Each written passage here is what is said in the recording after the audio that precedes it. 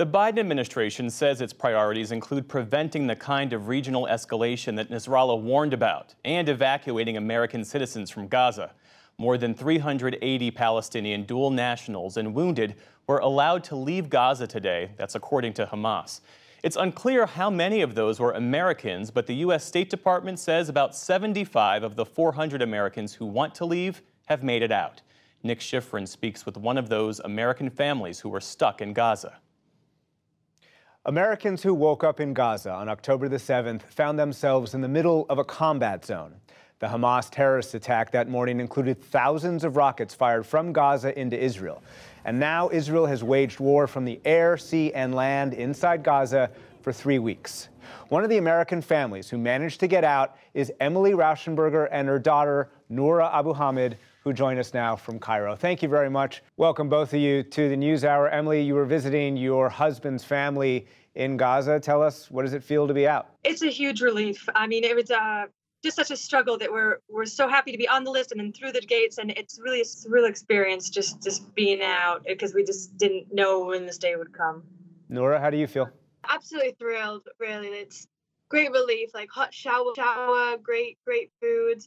But it's just an awful feeling knowing that we just left so many people behind. We left 20 other members of our family in another apartment. These were the people that helped us survive, that, you know, we split up the daily chores of getting bread and getting water and finding some place to charge our devices. And, you know, we really worked as a team. It's such an awful feeling to leave them behind and not be able to help them and not know when and if we'll see them again. Did you have second thoughts about leaving?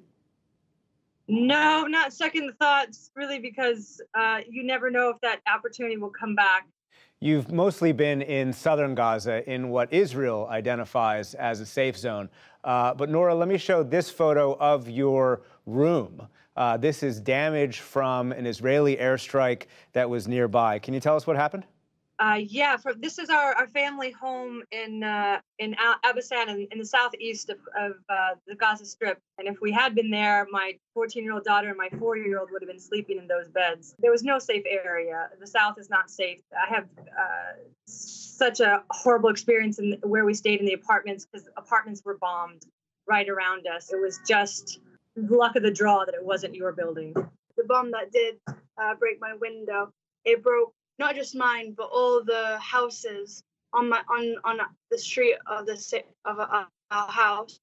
All the windows gone, shattered. It's a relief to just know that I'm safe right now. Like, there's no chance of anything like hitting me or my family. But then I think about the millions of people who every single hour, every single minute, every single night, just hoping and praying that them and their family will be safe. I know exactly how they feel right now. It's just like devastating. And do you think the State Department did everything it could to get you and your family out?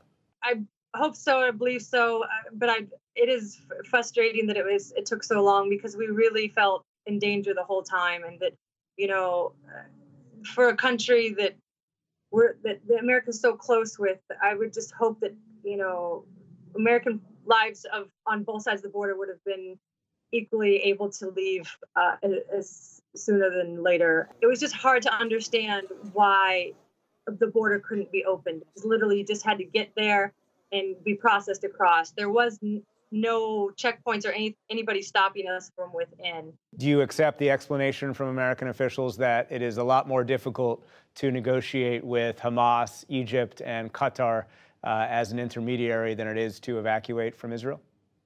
Again, I don't have any really insight into the issue other than, you know, again, what I saw, which is no resistance, nothing stopping us within the strip. But again, we've cut off from all communication, really hunkered down in an apartment. So I wouldn't have any good really insight into that.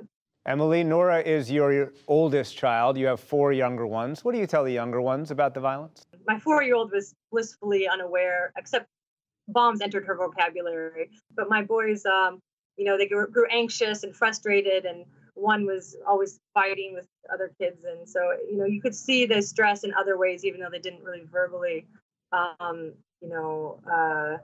go on about their fears and their anxieties, but it definitely had a toll. I try to explain that, this is part of a larger regional conflict, and it's complicated, but, we do believe one day there'll be a solution, and people in Gaza will be easier to visit, and will have, the human rights that all humans deserve. Emilee Rauschenberger, Noora Abuhamad, thank you very much. Really appreciate your time.